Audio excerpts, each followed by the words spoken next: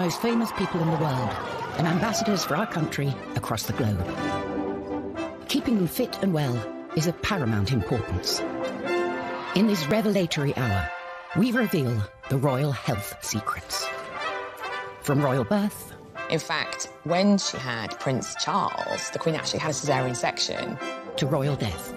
For somebody who was very glamorous, it was a very sad ending to her life.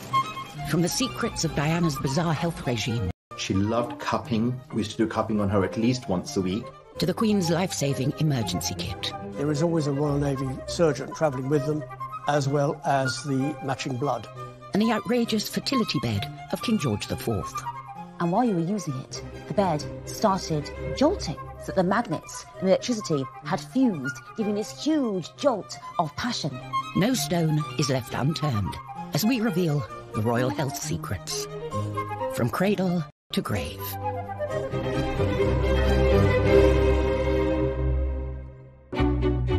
The royal family lead lives of jaw-dropping luxury and glamour in return for carrying out their duties. And there's one duty that's more important than any other. It can certainly be argued that the most important role of the royal family is to keep the royal family going.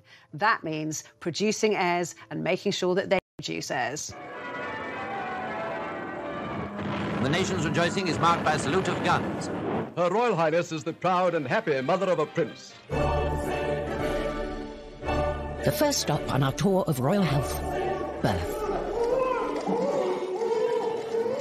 Prince Harry dozed, behaving impeccably. We're used to royal babies born in private hospital wings and paraded in front of global press. But it was a different story. The Queen gave birth to Prince Charles in 1948.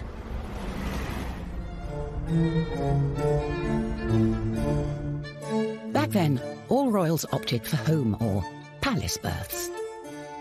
The three boys were all born at Buckingham Palace. Princess Anne was born at Clarence House purely because the Queen and Prince Philip had moved out of Buckingham Palace because it was being renovated after damage incurred during the Second World War. In fact, when she had Prince Charles, the Queen actually had a caesarean section. She wasn't rushed to hospital.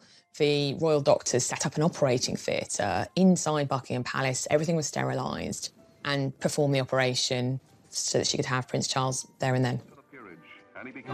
And if you thought her consort would have been there to support her, think again. Well, apparently Prince Philip was swimming and playing squash when Prince Charles was born, which, frankly, is about as useful as a man of his youngest child. By that time, it's thought that the Queen put a lot of pressure on him and said modern fathers and modern husbands are at their wives' bedside during the birth now, so you jolly well can be too. The head obstetrician was Sir John Peel, Ingrid Seward's godfather. Only one secret about the delivery ever escaped his lips. They converted the ballroom in Buckingham Palace into an operating theatre. Normally, it's a guest suite for visiting heads of state. And it was all going a bit slowly, and the faces were very long. And Prince Philip walked in. And so, as it is Prince Philip's wont to make these kind of jokes, he said, and to think that last week, General de Gaulle was having a bath in here. And that sort of broke the ice, and everybody laughed. In those days, there was no rush to display the baby. There are some very sweet pictures of the Queen in bed, cuddling the baby Prince Edward, and next to the bed are her older children, Prince Charles and Princess Anne, and that group picture of the four of them shows, I mean, Edward was at least a couple of days old by this point, but the Queen was still in bed, kind of in confinement. Oh, yay! Oh, yay! Things are very different today. Now, instead of presenting a baby to dignitaries, the royal couple shows him or her off to the general public just hours after birth.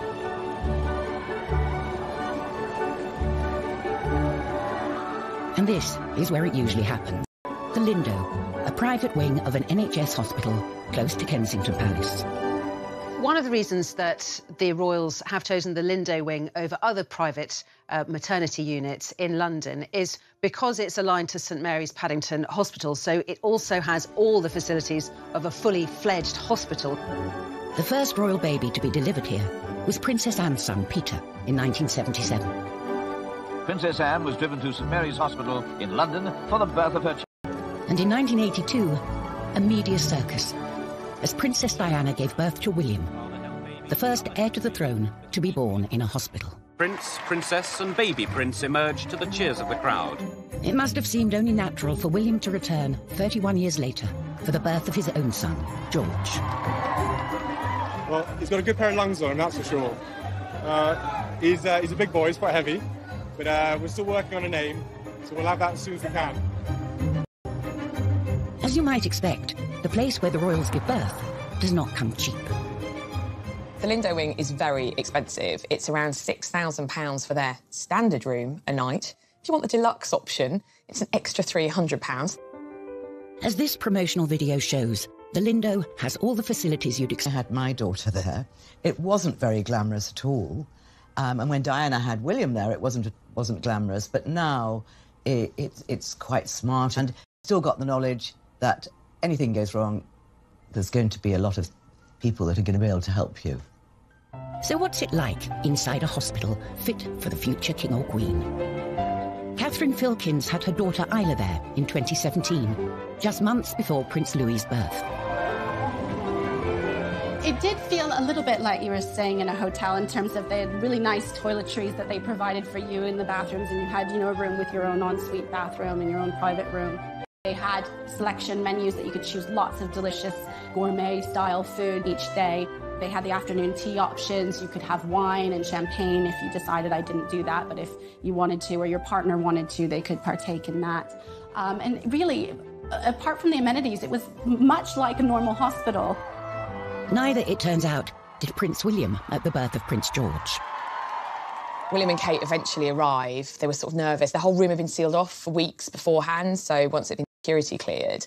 And William pops his head out of the room whilst Kate is in labour and says, "Oh, could I possibly have a drink?" And everyone's like, "Yes, of course you can." It's like, "Oh, just a glass of water." And they were like, "Of course!" Cold was room temperature. And I think they were surprised, obviously, that how sort of low-key Kate and William were. And after the birth, one can relax in style, as Catherine can attest.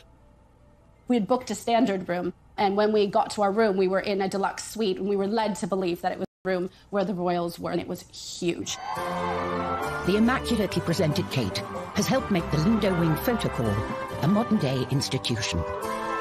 Any parent, I think, will probably sort of know what this feeling feels like. It's very special. But these photo calls are controversial. Many think they pressure other women to pretend childbirth is easy and neglect their recovery. There was a lot of talk about, did she really have to put tights on? We know that there's this etiquette that royals aren't seen without tights, but seriously, after giving birth, wriggling into a pair of tights must have been quite something. I don't think a civilised nation should be expecting women of any standing in life, whether they are birthing an heir to the throne or not, to do something like that. It was just disgusting. To those people who criticised Kate's appearance, especially with Prince George, what would you want her to look like? Do you want her to look, the future Queen of England, as if she'd been dragged through a hedge backwards? These pictures, particularly the pictures of the birth and the presentation of Prince George, are iconic. It's the birth of a new monarch, and I think we want them to look...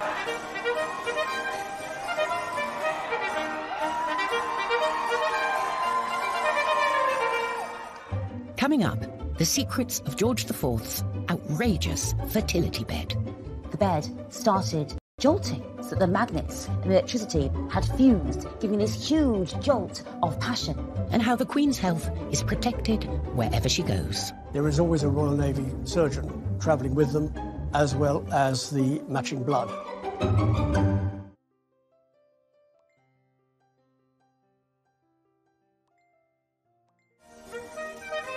The modern royals seem to have no problems in the fertility department. However, back in 1779, King George IV sought some help from an upmarket fertility aid, the Celestial Bed. In 1781, James Graham, a sex doctor, a quack, a health doctor, he opened the Temple of Hymen in the Strand, and he sold time on the celestial electrical throne, he sold electrical pills, electrical cream, and he also sold a night on the celestial electrical bed for the huge sum of £50. That's over £4,300 in today's money to enhance your reproductive health. You got on the bed, and these servants were dancing around it, playing on their harps, glamour girls. And while you were using it, the bed started jolting, so that the magnets and electricity had fused, giving this huge jolt of passion. Now, this was supposed to be for fertility and to create a child. I'm afraid to say that lots of people used it just to have fun, including the future George IV, the Prince of Wales, who apparently went on there with his mistresses for a wild time. From fertility to vitality. Far from the quack doctors behind George's celestial bed, the modern royals have constant medical attention of the highest quality, and doctors at their beck and call. The medical care that the Queen receives is different from ours. She has the best doctors in the land, and she doesn't just have one doctor. There'll be three who to consider her problems and come to an agreement about how best to treat it, whatever it might be. The royal doctors accompany the Queen wherever she goes. When the Queen travels, there is always a Royal Navy surgeon travelling with them, a defibrillator, as well as the matching blood. With some of the places they go to, there's never any guarantee that there is going to be the right blood, and they prefer to carry their own. But the Queen's constitution isn't just down to her doctors. Her active and outdoorsy lifestyle has played a part. Isn't the Queen amazing? 93, still incredibly as fit as a fiddle, and on her feet for hours. A fiery stallion. She rides these fell ponies who are very broad and very comfortable, a little bit armchair, because she injured her knee, and of course she says she's a fair weather rider now, but you can't blame her for that. Many of us without the Queen's willpower need a little help to get fit. That's where personal trainer Nadia Fairweather comes in. In 2009, Princess Beatrice called in Nadia to take a 360-degree look at her diet and exercise. Beatrice came to me because she had some unfortunate photos taken of her on the beach when she was a teenager, and they were quite unflattering, and they made her feel really badly about herself. I think the pressure on the princesses is really hard because they're in the public eye all of the time. You can never have an off day. The royal can face different barriers to staying fit than we do. Firstly, there's those huge banquets that Beatrice would have to attend. Our little trick was that she would eat before she left, so she had a full stomach before she arrived so that she wasn't eating everything on offer when she got there. Then there's the paparazzi and the public. Beatrice and I used to train really early in the morning to avoid people recognize her, and they would often interrupt our session. They'd get right in her face, not even ask, they'd just take a photograph of her. Someone who doesn't need help to motivate herself is the Duchess of Sussex. With Meghan, the royal family has gained a real fitness fanatic. We all know that Meghan, the Duchess of Sussex, is a yoga aficionado. Her mother is a yoga instructor, so she's been doing it all her life. And we know has even introduced Harry to the delights of yoga and has been getting him to do an early morning yoga session. She likes doing it in the dark with hip-hop blaring, maybe a few candles. Meanwhile, Meghan's husband, Prince Harry, is a member of the swanky Kicks Gym in Chelsea. Kicks Gym, KX Chelsea, is so exclusive. It's £600 a month. Yes, it does have gym equipment in there, but it also has, a restaurant, it has a spa. Prince Philip, on the other hand, has followed a more no-thrills approach.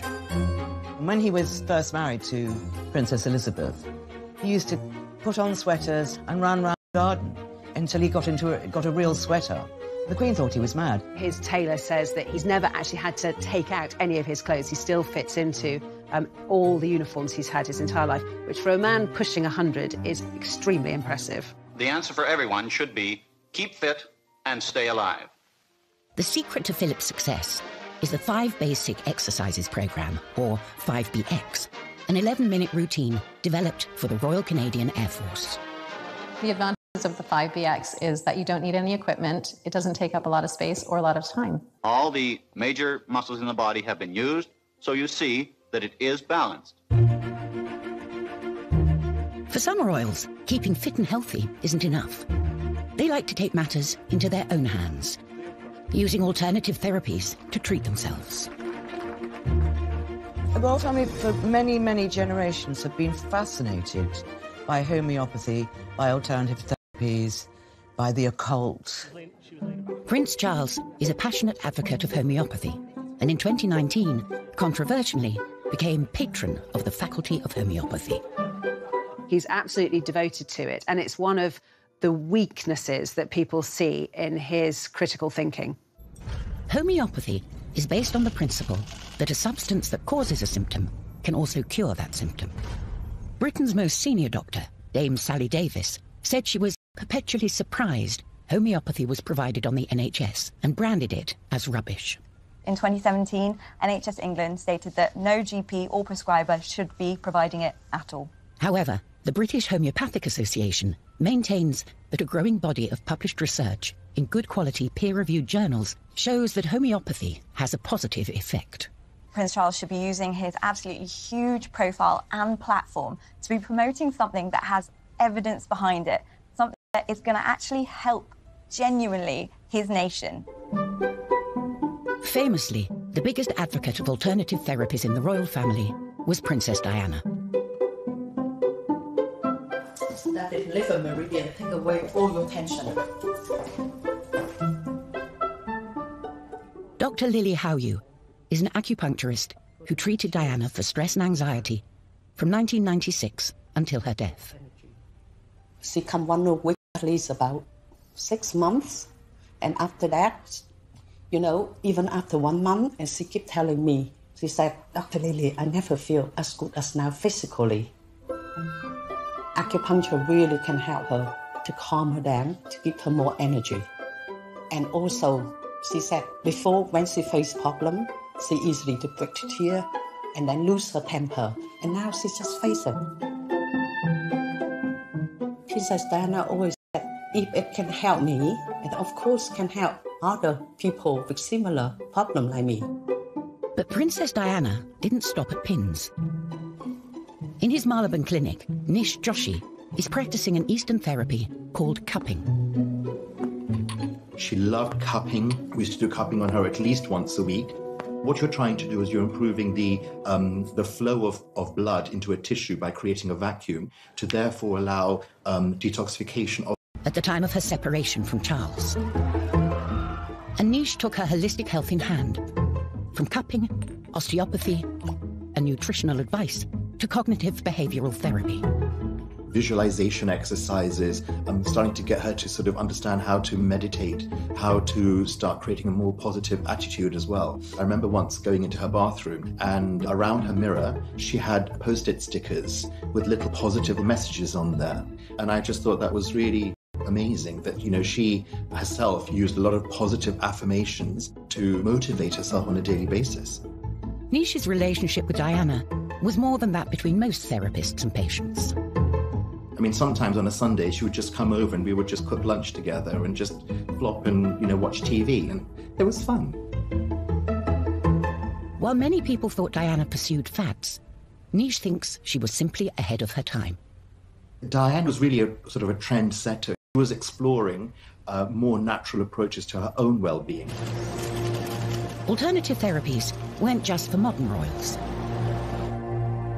From Henry VIII's gammy leg to Queen Anne after she had a fit, bloodletting was a favourite medical treatment for 2,000 years.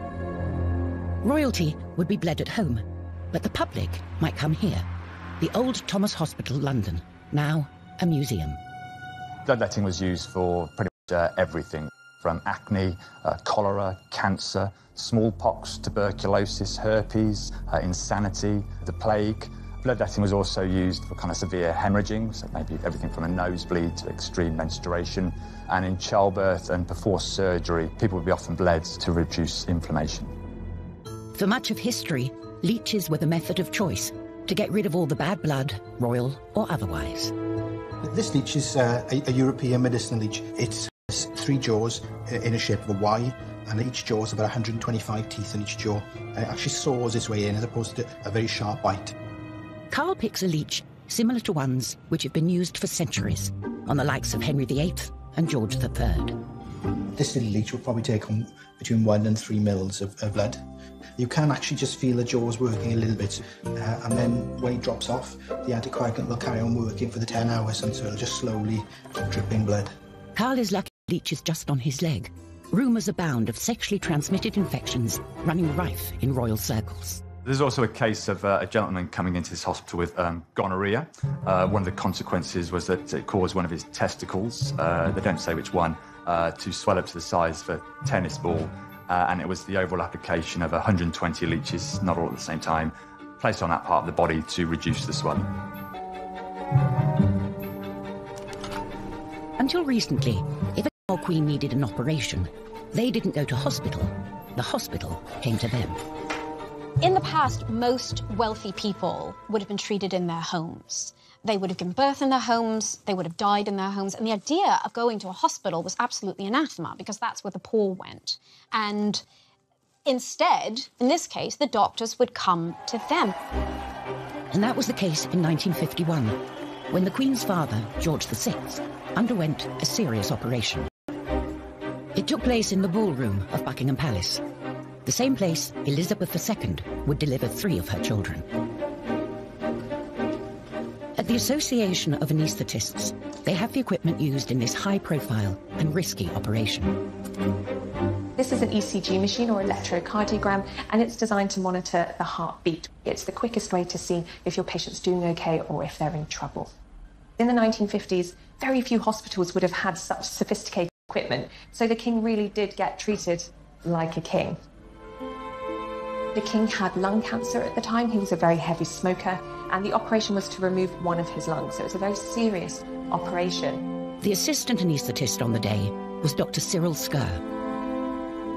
Many years later, he explained how public interest in his health affected George. The most touching thing was that when we went to put him to sleep in the morning, he had all the Sunday papers around him, and they all had grisly details of the operation that he was likely to have. He was very apprehensive of the operation. It must have made him feel a great deal worse. I think they should have kept those papers away from him.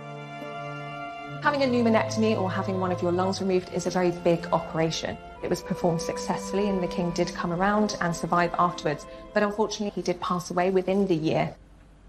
The Queen's father was treated at home, but that is a thing of the past. Coming up, we reveal the secrets of the Royal Hospital. It's like a posh hotel, really, with kind of operating theatres. And the family medical secrets they kept hidden.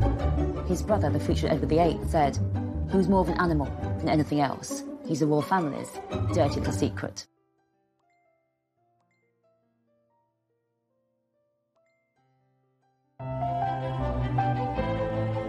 For many centuries, the health of the monarch was seen to reflect the health of the nation. If you think about when the king or queen was the head of this country in all ways, constitutionally, if there was even a rumour or a suggestion that they were unfit to reign, it had huge ramifications for the security of the country. Even today, if you're a royal and you catch a sniffle, expect everyone to be talking about it. Their bodies aren't really their own. Any kind of minor health ailment, let alone a major health ailment, particularly when it comes to the monarch, our present-day queen, is not just over, but kind of we worry about as a nation. It's a massive story. So it's important that our Royal Highnesses get the best care. And instead of the palace, nowadays, royal health gets dealt with here. The exclusive King Edward VII Hospital. It has 56 beds. I think it has something like 4 members of staff to 1 patient. So it's very small hospitals, but it's like a posh hotel, really, with kind of operating theatres. For Margaret Tyler, it's a place of pilgrimage. I decided one day I wanted to come down and see the hospital here. It wasn't actually really like a normal hospital. The rooms were lovely, sort of panelled and that sort of thing. It just felt like a normal large house. Charming, I would say the word is charming. One frequent patient was the Queen Mother, who, despite living to the grand age of 101, was plagued at the end of her life with multiple broken bones. They might be the royal family, but they cannot stop time. They are going to get old. And with age, even though they're so costed and so well looked after, They are still going to be afflicted by things that happen when we're old, falls, stumbles. She had 2 hip operations, both done at the King Edward VII, both done by the same person that did Prince Philip's hip operation and Andy Murray's hip operation. Her daughter, the Queen, has better luck with her health, but isn't immune to all illness. In 2013, the Queen had her first hospital stay in a decade, when, at the age of 86, she was struck down with gastroenteritis. Gastroenteritis is mainly vomiting and diarrhoea. You can also get other symptoms like stomach cramps, fevers, muscle aches, loss of appetite. For most people, it goes away in a few days without any treatment, but in the elderly, it can be severe and it can be bad enough to get them hospitalised. When the Queen was hospitalised in 2013, it did cause a big shock because she's so famous for being in good health and not giving in to anything, and certainly not cancelling any trips. She had to cancel not only some domestic trips, but a trip to Rome in Italy as well. That the Queen is so rarely ill and that she recovers so quickly, to me, is testament to her baseline health. It's so impressive that she just bounces back as well as she does.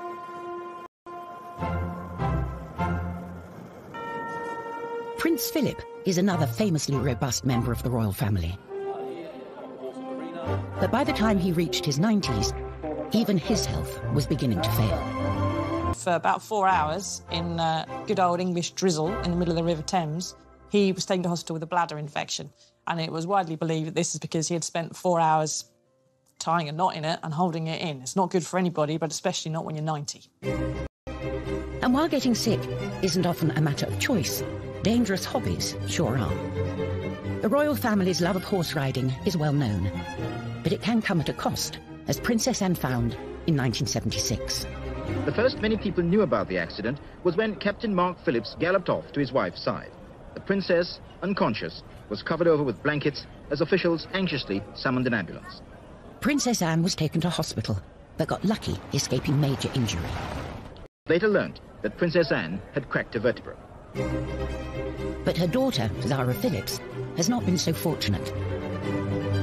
She was also knocked unconscious after a fall in 2004 and broke her collarbone in 2008.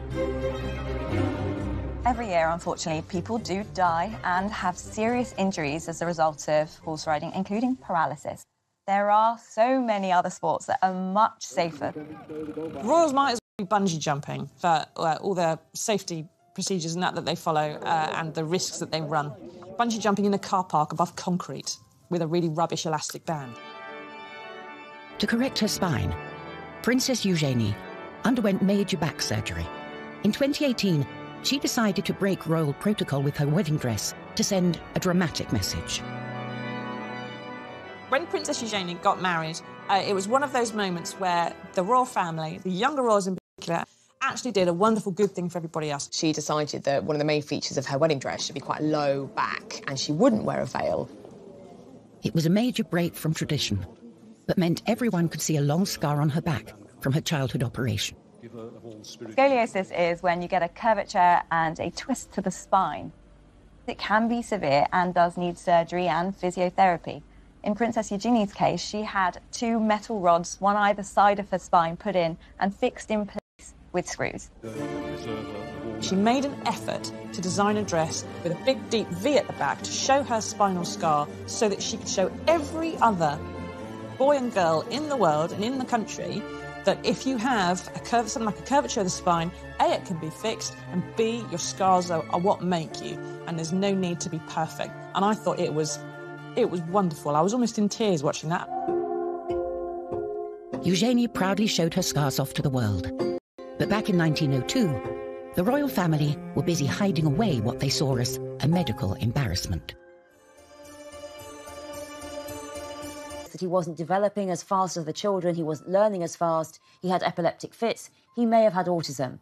And they really started to try and hide him away. He did not go to his father's coronation, and in the First World War, he was basically put on this farm. But he never saw his siblings, and the family essentially were trying to hide him away, pretend he didn't exist. And when he died at the age of 15, his brother, the future Edward VIII, said he was more of an animal than anything else. How cruel, how unsympathetic. But to Edward, that was the way it was. He's the royal family's dirty little secret. Coming up, we see how Princess Diana took her own serious problems. She had tried to throw herself downstairs while she was pregnant. She suffered from bulimia, depression, crying fits. And used them to change the way royals dealt with mental health forever. And then she made a very brave decision that she was going to talk about it publicly. Anorexia or bulimia. Show how an individual can turn the nourishment of the body into a painful attack on themselves. She made an effort to design a dress with a big deep V at the back to show her spinal scar so that she could show every other boy and girl in the world and in the country that if you have a curvature spine, A, it makes it, B, those scars are what make you perfect. And I thought it was wonderful. I was almost in tears watching that. Eugenie proudly showed her scars off to the world. But back in 1902, the royal family were busy hiding away what they saw as a medical embarrassment.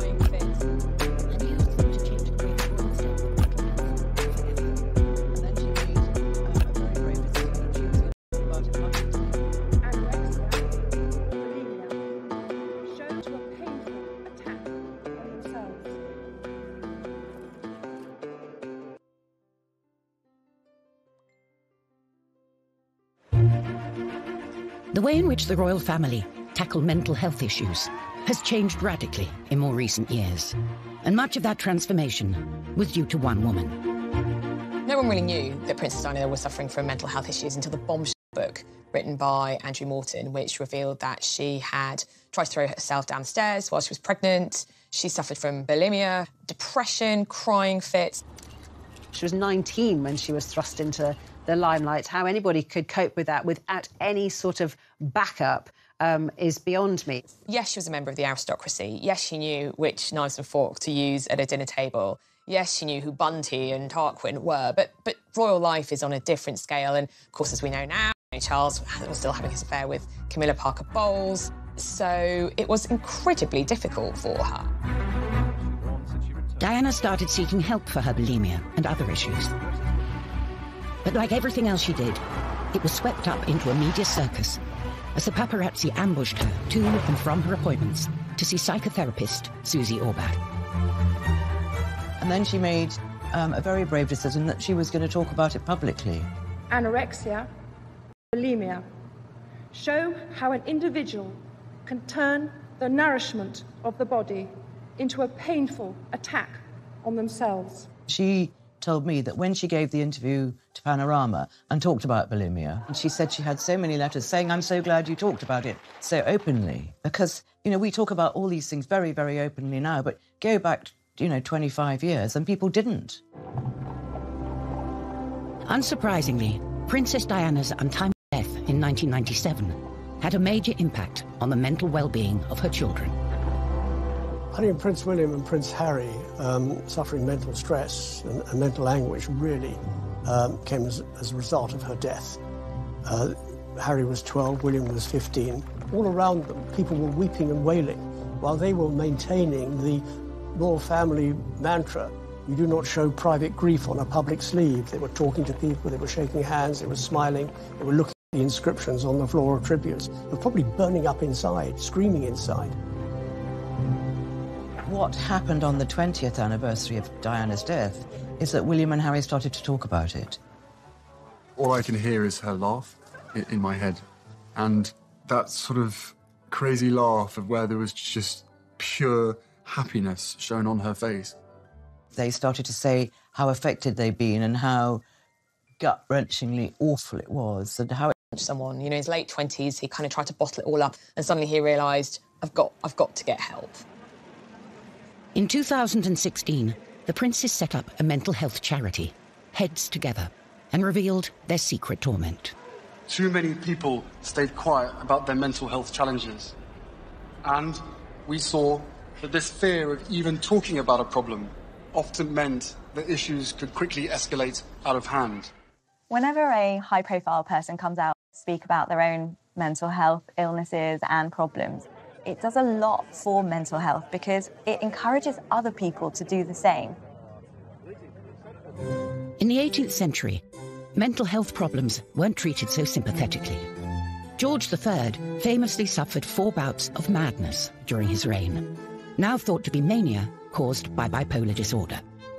He would talk incessantly, he would hallucinate, he experienced aches and pains over his body, and he sometimes became very violent.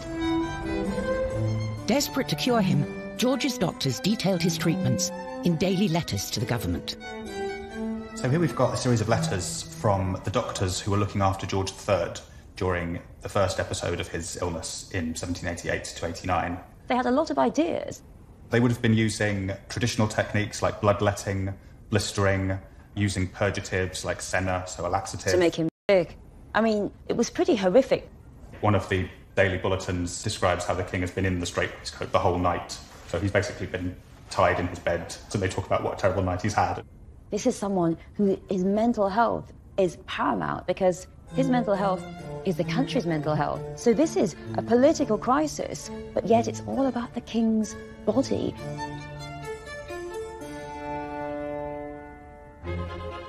Another long-lived monarch who probably suffered from mental health issues was Queen Victoria.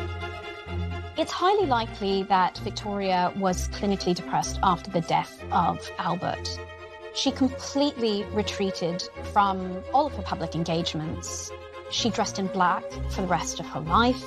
She also started to eat excessively. And again, this is one of the reasons why she soon became too ashamed to go into public, because she had put on an enormous amount of weight. Overindulgence wasn't only Victoria's problem, as her uncle also suffered for his appetite. George IV was a man of decadent tastes, and definitely didn't have an exercise regime. Historian Kate Williams has come to his pleasure palace, the Brighton Pavilion, to find the evidence. So, Martin, what have we got here? So these are... His breeches, 3 years before he died. I mean, these are absolutely huge. What size are these? So these are 54 inches around the waist. I mean, the average man now is probably...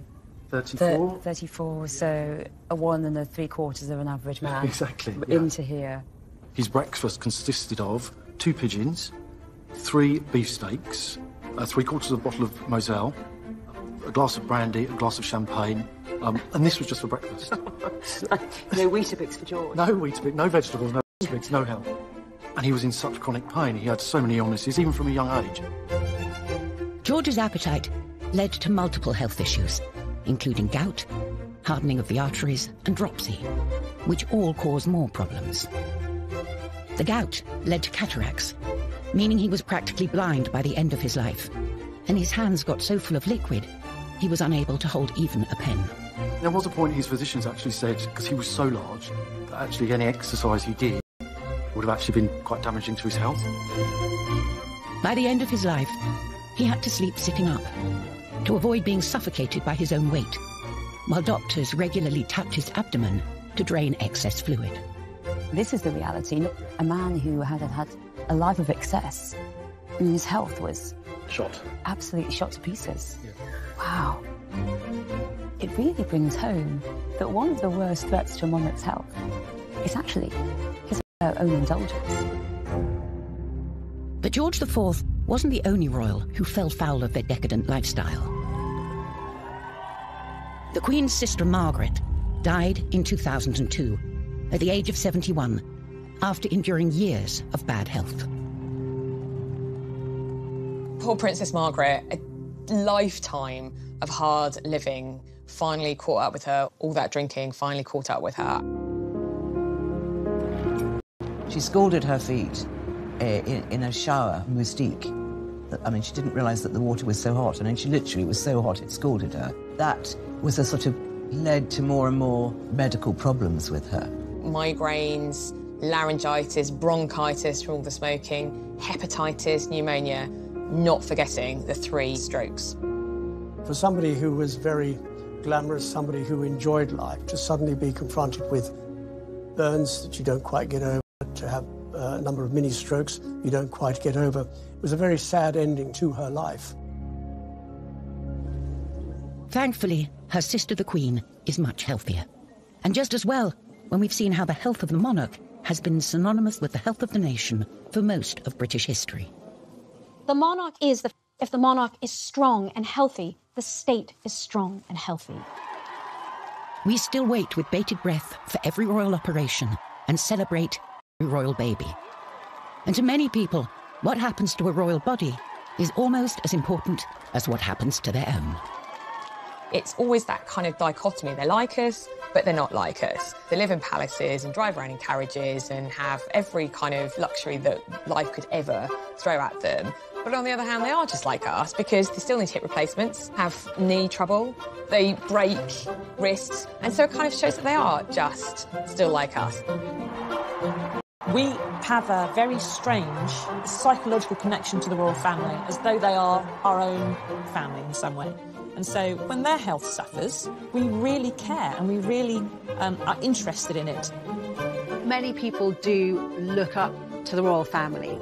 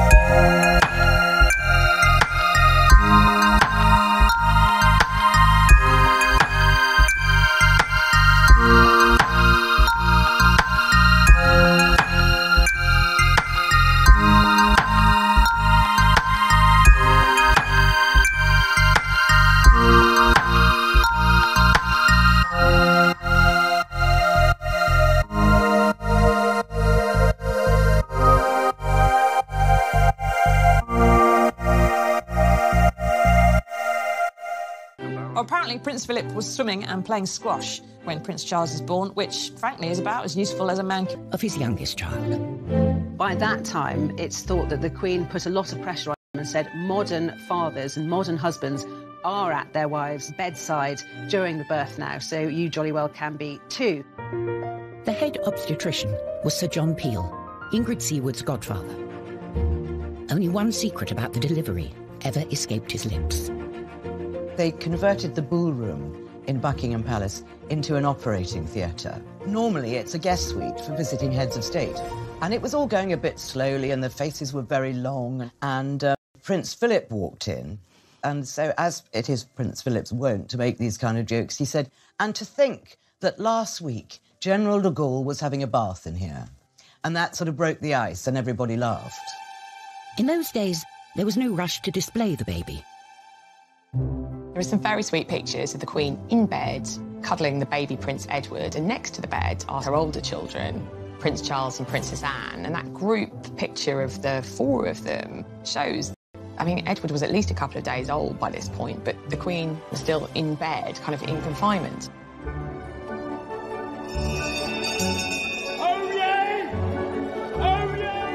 Things are very different today. Now, instead of presenting a baby to dignitaries, the royal couple shows him or her off to the general public just hours after birth.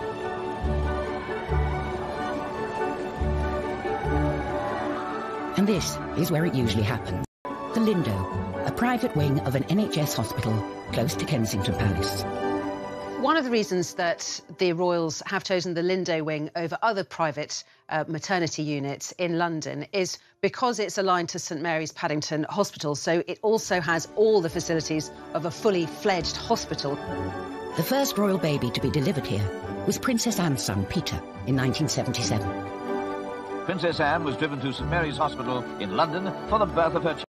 And in 1982, a media circus, as Princess Diana gave birth to William, the first heir to the throne to be born in